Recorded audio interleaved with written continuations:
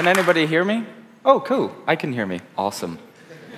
So, just before we begin, I'm quite a connoisseur of the animated GIF, and just in an attempt to be inclusive, if you see... Ooh, do I have a laser? Yeah, if you see that on the slide, it means the next slide contains a GIF. So if you suffer from vestibular disorder or something that would make you uncomfortable, just look away, listen to my voice. It's lovely and interesting and ethnic. So I hope that makes you feel better and doesn't spoil your enjoyment. And because this slide contains it, the next slide is animated. And this is where I feel after 4 days. So I like to relax before doing a conference talk. So I like to make you move. After 4 days of sitting down, yeah, probably going to help. So hello, I'm Cowper, both in life and pretty much everywhere on the internet. And I just want to chill out for a bit. So you've heard a lot of fantastic talks, and I hope you've had the chance to meet some great people and chat to the sponsors and the speakers after their talks, but I would really love it if you could stand up for me. Feel free, have a little dance, a little shake off, you know. Now, could everybody take a deep breath and just hold it, just nice and slow. Now, on 3, I want you to blow there. Okay? All good? 1, 2, 3, go. Wasn't that nice? Just relax, it's okay, don't worry. So, yeah, forklifts and all that. Feel free to sit down. I'm going to have a glass of water and just enjoy that moment. So, forklift driver to developer in 9 months. And I'm at Cowper. As you can see, I pink sparkly heart, JSConf EU. So feel free to tweet at me with any questions or comments after. So picture the scene. You wake up, it's still dark, you fall into some clothes for the day, and you open the door to leave. And would you look at that? It snowed. Now, your job doesn't allow you to do remote working. Your job doesn't require a Wi-Fi connection, and you're not sitting in front of a computer. So you can't turn around, you just have to make the best of it. So you get there, dress in the overalls, put a fleece on, and gulp down some tea because we're in Britain, and that's how we warm. This is your work. Recovered steel pipe, most probably from an oil rig or field. The ones on the left there are 5.5 inch. The bigger ones over here are 9 5/8, and the small ones are 3.5 inch drill pipe. And remember, that's right, regardless of the fact you're in Britain, we deal with Americans, all the sizes make me feel uncomfortable.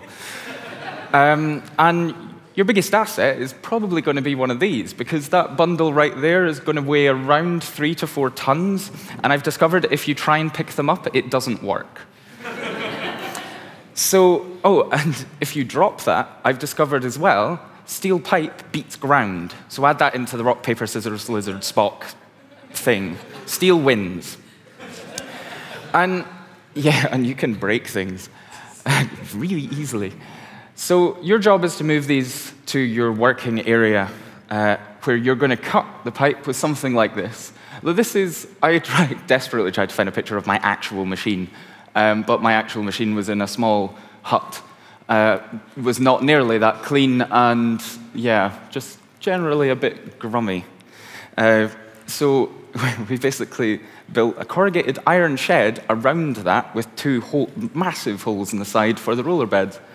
So your job becomes really manual and really repetitive very quickly. It's varied because sometimes something breaks and then you have to fix it. Kind of, you know, some correlation. But it gives your brain a lot of free time when you can just switch off mentally at your job. And I spent a lot of time analyzing my work.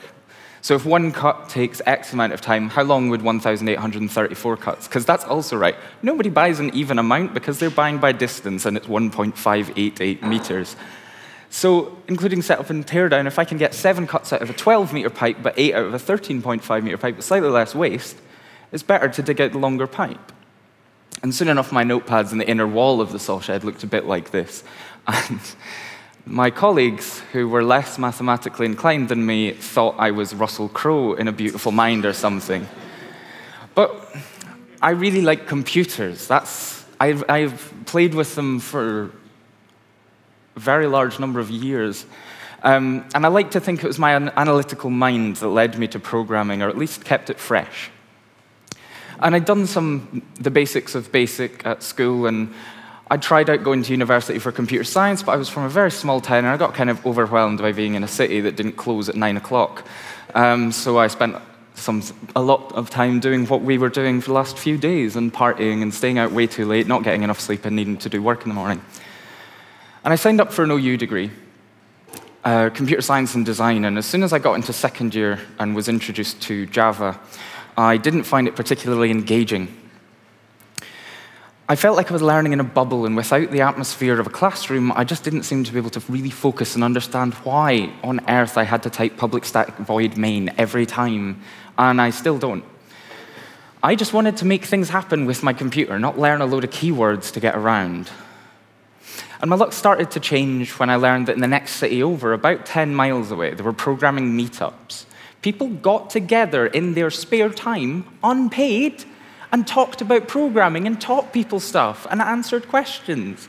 So it combined a group of people with enthusiasm for teaching and people who wanted to learn, and the Venn diagram of those people is basically the same. Everybody wanted to teach and everybody wanted to learn. It was fantastic. But there was going to be a crowd, and you have to say the right thing at these meetups, right? You've got to kind of know the lingo. So I said public static main void before I ordered a drink, and everybody laughed. It kind of worked. But I persevered and eventually kind of learned some of the lingo, and people who were there that were happy to answer any stupid questions I had about the topics being discussed, or really just anything related to dev environment as a whole. And when you feel like you've got to say the right thing to fit in at any time, somebody's going to find out that you don't know all the things.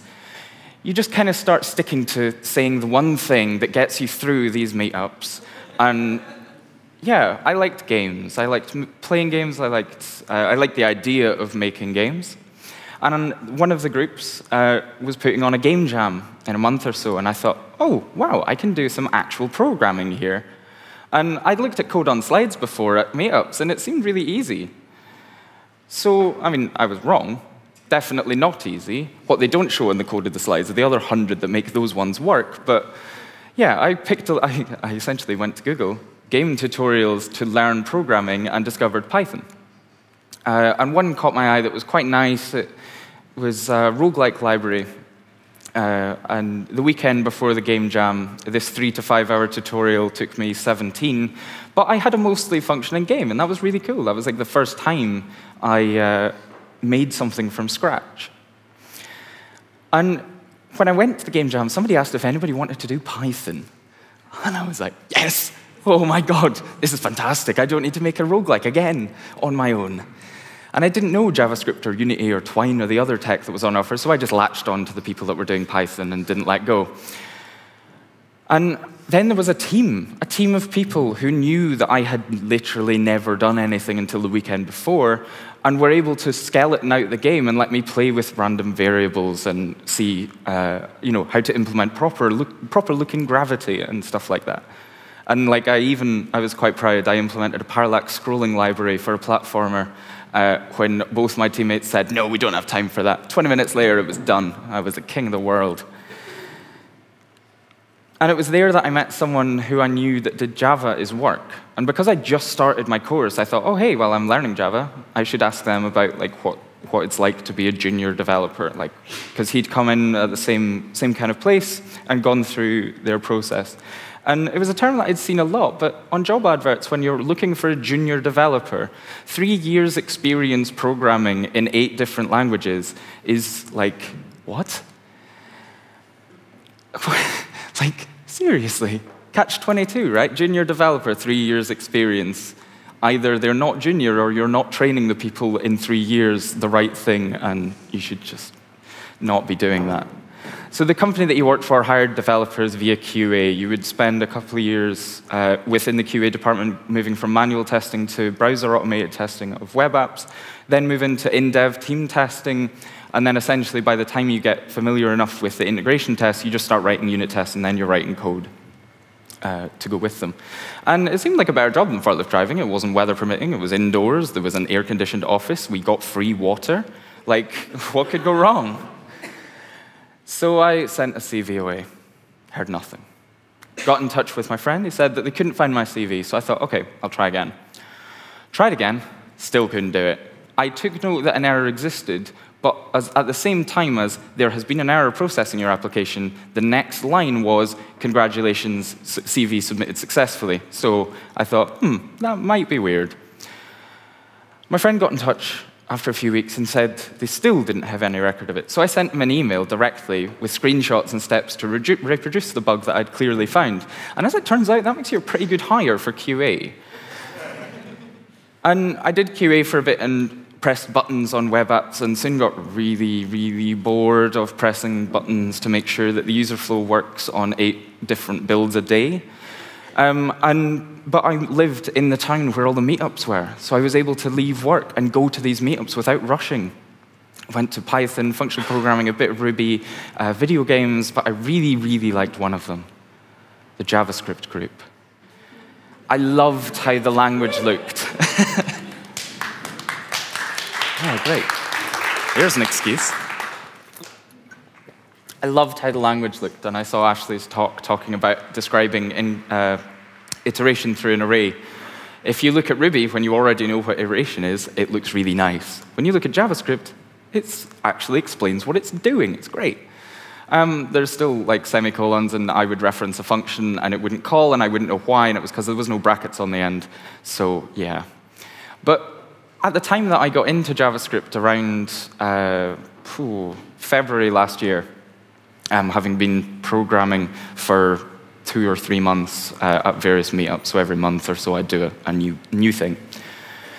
So this was well into Node being a thing. IE11 had been out for a few months, so I'm like a clean slate for somebody presenting JavaScript as if for the first time. And they've played JavaScript image in the past, and you tell somebody, what do you like to program in? And you say JavaScript, and they go, oh, I'm sorry.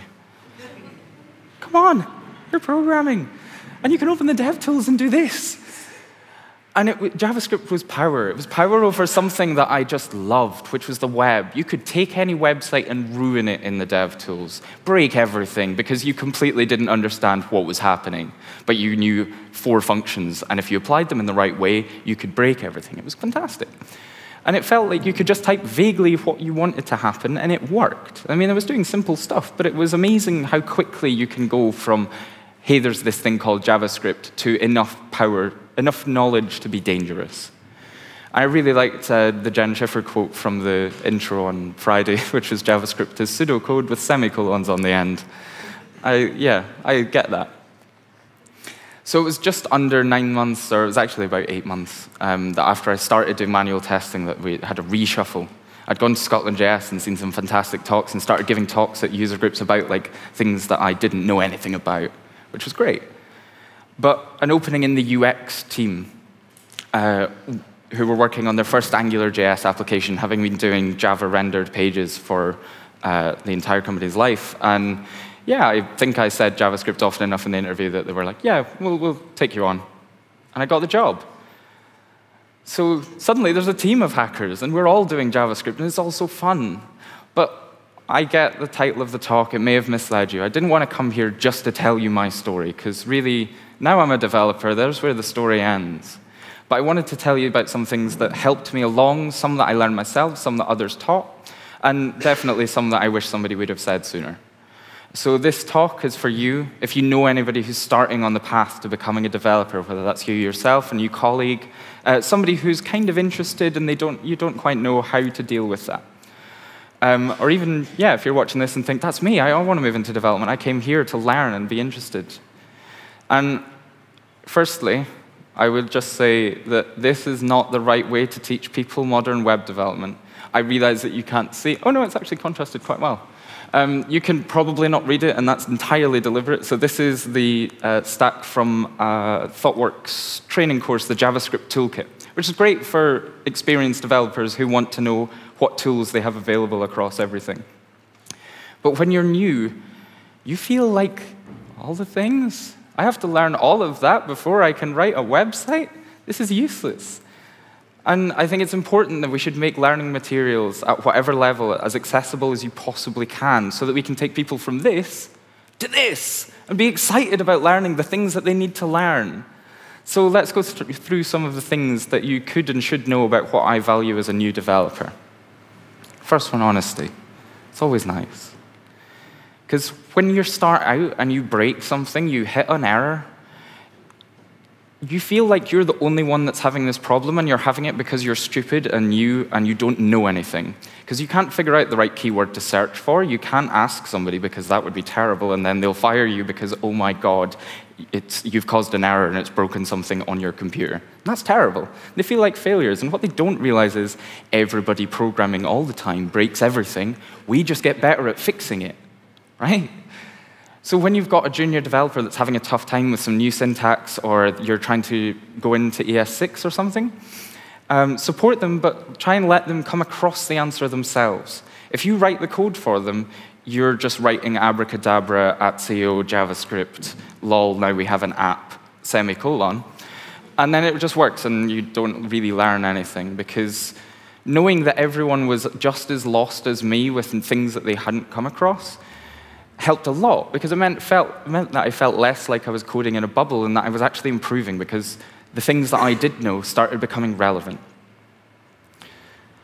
So with open source, this next GIF perfectly encapsulates what I felt when I thought, oh, I'll just look at that repository. That looks like an interesting project. And it turns out that there's a lot of open source software out there. Not all of them are great learning experiences, but there's a lot to learn from. And the community surrounding some of them are amazing, and I want to take the moment to highlight Hoodie, because that was my introduction last February, my first commit in an open source project. And if you do know anybody who does want to get involved in the community, there are some other awesome initiatives out there to help newcomers. So the Rails Girls project, and very recently they just finished their Summer of Code, where they crowdfunded a large, basically trying to pay people who wanted to get into development and take them under the wing of an open source project who was happy to mentor them and answer any questions. It's fantastic. And their statistics are incredible, and I urge anybody who wanted to help to look to them as a real shining example of how to run an initiative like it. But back to my thoughts on things and stuff. Source control. Thankfully, I'm not going to go too deep on what source control is. If you're not using it by now, you should be. You know that. That's fine. We're here. All good. But as far as a new developer, they may have never used it. I remember my friend telling me during a team project at his master's at a university that will remain nameless, he asked his professor, oh, so what happens if two people edit the same file? How do we fix that? Is there a nice way of doing it? And he was told that the project manager should make sure that doesn't happen. Which works. Bit cheap, though. Because you have the opportunity to take somebody through source control for the first time. We've been using it for decades, I guess, now, as long as I've been alive.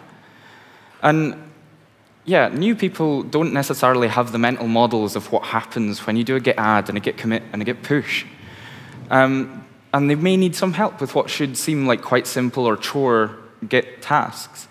And I've discovered that when you're doing an open source project, you branch and you do the GitHub thing and you do branch, commit, and then open a pull request. But because you can do a tremendous amount of it via the GitHub UI, you never really get exposed to the actual commands that are going on.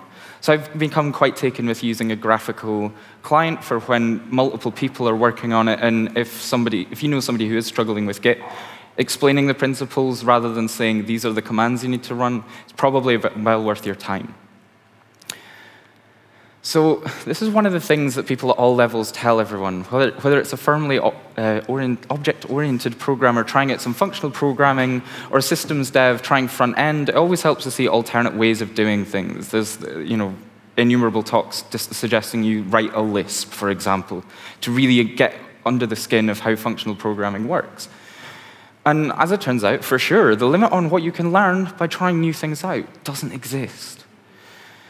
But I think it's important to remember, when you're new, don't dive too deep.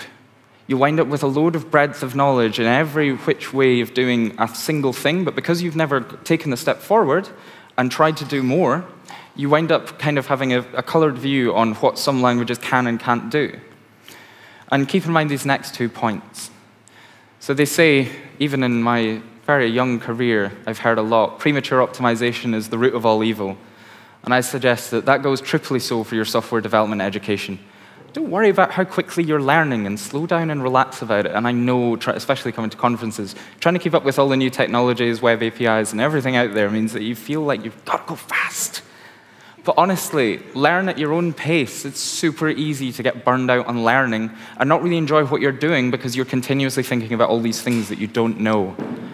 And I say find your niche, because frankly, the stack doesn't matter. We're here at JSConf. We probably have JavaScript at some point in our stack, but that's not necessarily the best fit for everybody.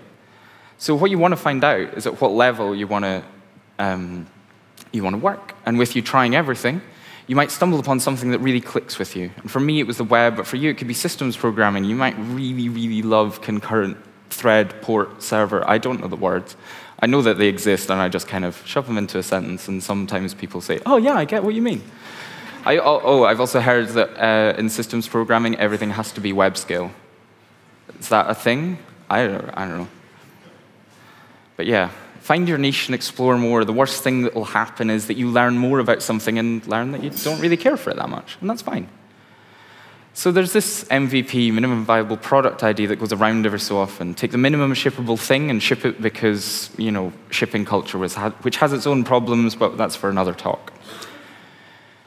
And we should really get into the habit of teaching new developers that they should get it working first, then focus on making it better. Because if they apply the same principles and it doesn't work, they have no idea why. And just for those of you in the back, that is a pile of sand being held down by a 3-inch or 4-inch wide strap, which looks like it might work, probably won't. And I've lost count of how many times I've made a start trying to solve something and then second-guess myself because some inconsequential implementation detail wasn't perfect, and then I was completely sidetracked from my train of thought. There. And if I could get over this, my GitHub profile would get a lot busier. But people are the #1 thing that led me to being able to stand here today and talk to you all. Whether that's people in your local dev community, helpful people who answer questions on Twitter, people in open source communities, people in Slack, people in IRC, everyone and people were the #1 thing that inspired me to join this web community. And we need to start considering interpersonal skills as a major part of leveling up as a junior dev. Because we need to remain accountable for our actions. Programming isn't the preserve of the super educated anymore, who have access to computers that fill entire rooms and can take a punch card and put out some binary. But we've moved past that. Anybody with a computer of any kind, anybody who picks up a Firefox OS phone for $30 or whatever, can try out web programming. They can make an app in, I think the current record upstairs was something along the lines of seconds. They have an app, it's there, they can use it, they can interact with it, they can learn from it immediately. And that's fantastic. But the problem with people is that there are haters out there. If you go onto Stack Overflow and say, hey, I'm having a bit of a trouble adding these two numbers again, what should I do? And the first answer is, use a jQuery plugin. No, please don't do that. You need to be encouraging, giving them things to do that would help them understand, because otherwise certain websites look like this. You ask a question and immediately everybody leaps down your throat because, oh my god, you're using Angular 1.2, you terrible human being. And I always like to think about it with GIFs, because I like animation. But you know who deserves to learn from you and who you can learn from? Literally everyone. Thanks, Gary. So, in short, 1 year and 26 days ago to date, I began my new life as a software developer. About 7 weeks ago, I moved to Berlin and changed job, and I'm now a junior front-end dev. I'm very happy. And because I'm standing up here, hopefully I can able to help at least one more person gain the confidence to get involved too. So, thank you very much. I've been Lewis Cowper. You've been brilliant. All good? Actually, could I go? Is that timer right? So I've got 5 minutes there. I've got 3 minutes here. Just a quick thing, because I've got a few minutes. I want to just take a moment to talk about something that I've been working really hard on. Oh, that's not mirroring. That'll work. Yeah, so let's look at Hoodie and Goody CSS. So I've been working on a tool that takes a markdown file and pretty prints it with chalk. It's not really fully done, and code blocks don't look too good. But what I've aliased to in my package JSON is npm run help. And I would thoroughly urge anybody using npm scripts as a build tool to please, please try that. Because when you run npm run as normal, you just get a list of the scripts. And that can be really helpful if you already know what all these dependencies do. But I just want to promote. Ooh, oh, that's what's wrong. I'm off the bottom. Sorry. Yeah, npm run help, and then pass it an input file, which I've called. Ooh, what happened there? That was fantastic. Still working on it. Great. Hold on. Oh, come on, stop. Oh, there we go. No. Don't ask me again. So basically, we have this markdown file that we can keep in sync. It looks great on GitHub, and I'm hoping to make it look really good in your terminal. Take the output of npm run, and then just add comments. Tell people why you're doing what you're doing. It's hopefully going to take off, and everyone will really like it. And it'll help you go from, hey, what does this dependency do, to, great, npm start, awesome, I know exactly what's going on here. So, yeah. Thanks.